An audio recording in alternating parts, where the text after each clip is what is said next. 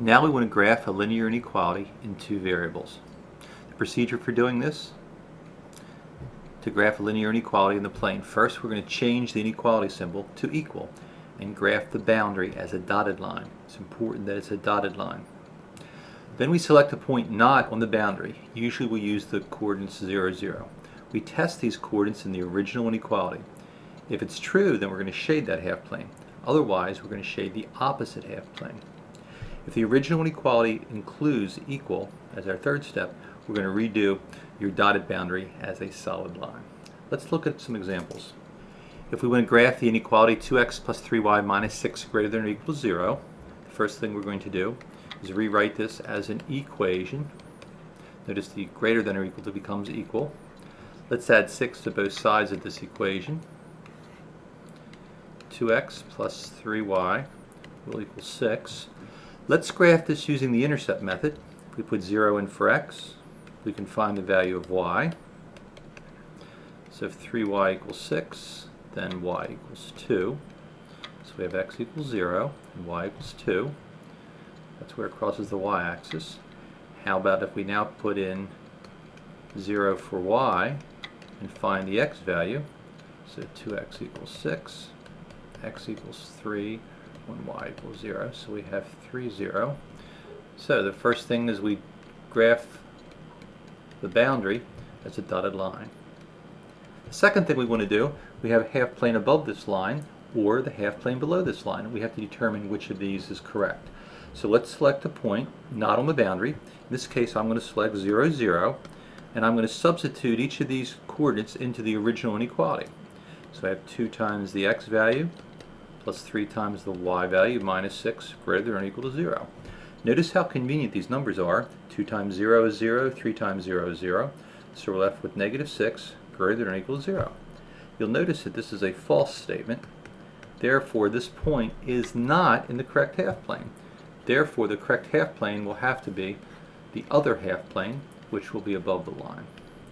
Finally, we want to decide whether the boundary is a solid or line or a dotted line. Notice in the original inequality we have the equal sign. Therefore, we change our dotted line into a solid line. Now let's consider x plus 2y less than 0.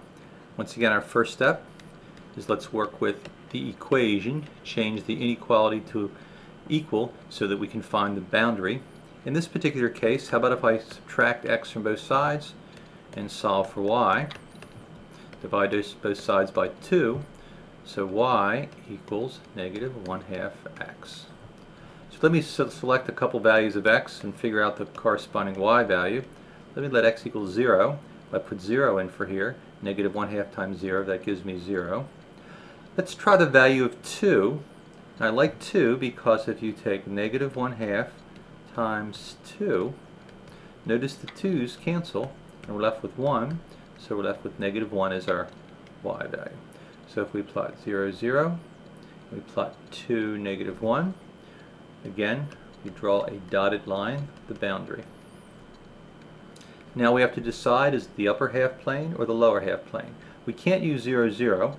How about if I select a point way out here? I'll select a point 2, 2. So I go back to the original inequality, 2 in for x, 2 in for y. So 2 plus 4 less than 0, 6 less than 0. Once again, this is a false inequality, therefore this is the wrong half plane. So the half plane we want is the one below. Our third step, we look at the inequality. It does not contain equal, so this is the final graph with a dotted border. As a last example, let's graph the line y less than 10, and this will be a half plane. So the first thing we do is we consider y equal to 10.